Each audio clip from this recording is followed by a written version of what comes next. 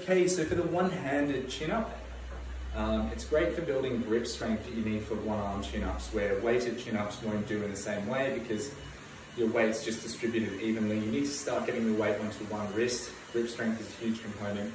So what you'll do is you'll hang off one arm, you'll pull that arm into an active scapular arrangement, and then the other arm is going to be hanging, gripping the forearm. Wrist is easiest. This might be quite intense on your skin, like a Chinese burn, but that's okay. So wrist is easiest, elbow is harder. Anywhere in between you can progress with this.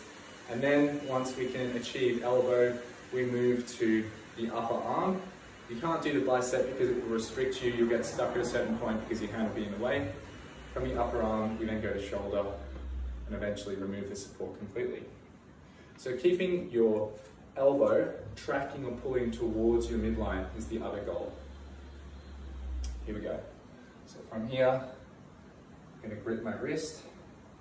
I'm going to start off passive, I'm going to pull to active, and then chin above bar or above ring.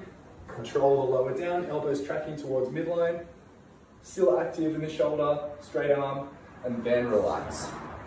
So go again. Passive, active, pull, down, down, down, still active, and then relax.